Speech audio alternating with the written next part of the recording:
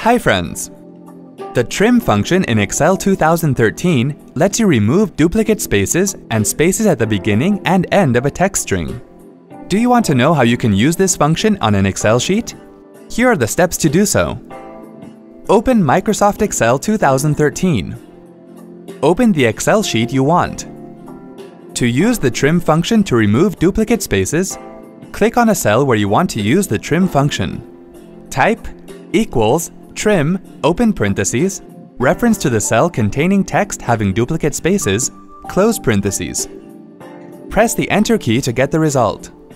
To use the trim function to remove spaces at the start and end of a text string, click on a cell where you want to use the trim function. Type equals trim, open parentheses, reference to the cell that contains text and has spaces at the start and end of a text string, close parentheses.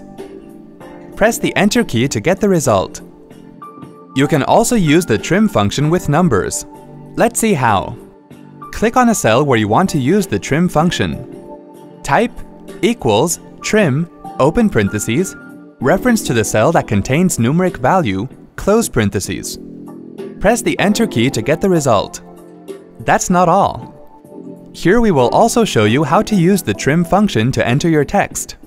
To do so, click on a cell where you want to use the trim function and then type equals trim, open parentheses, type your text, close parentheses.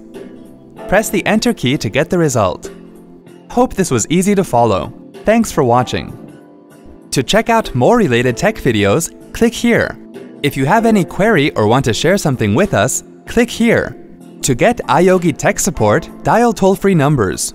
To stay empowered technically, subscribe to our channel.